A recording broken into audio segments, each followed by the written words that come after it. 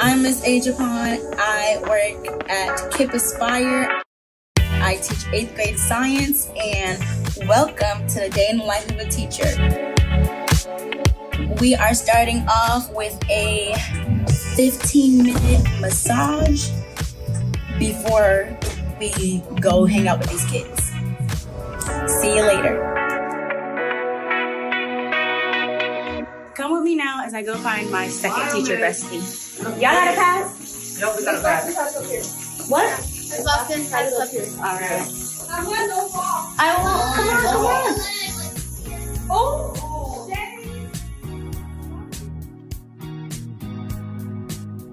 All right, this is my other teacher bestie, Mia. Tell us about your favorite memory at school.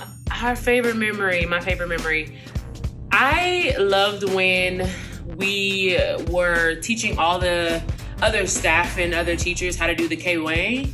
It's a line dance that, you know, takes a lot of practice and dedication to learn. Period. And so we had to learn it, and it's so funny because we just had a dance recently, I want to say 2 weeks ago, and all the teachers were out on the dance floor doing the K-Way, which I love. So that's one of my favorite memories. It was fun seeing everybody like be super focused on every move, every step. It was fun.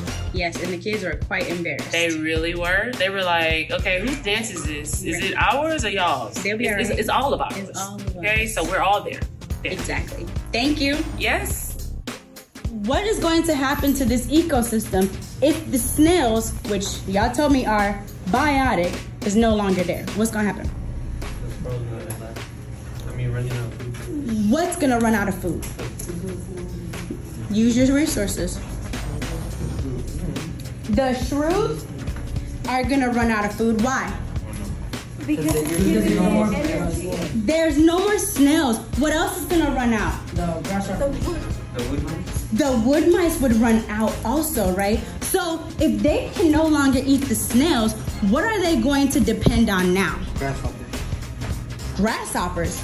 Nothing. No, espérate, what? She's talking crazy? They're going to depend on the grasshoppers. Why? Because they're only I'm gonna tell you why Miss Agyepong is the best teacher. I'm your favorite. Yeah. Stop. All right, go ahead. I say she's the favorite teacher because you know, she's really nice, and she gave me my nickname Franny, and I really like that because like my name is Francisco, but like it's too long, so she gave me Franny.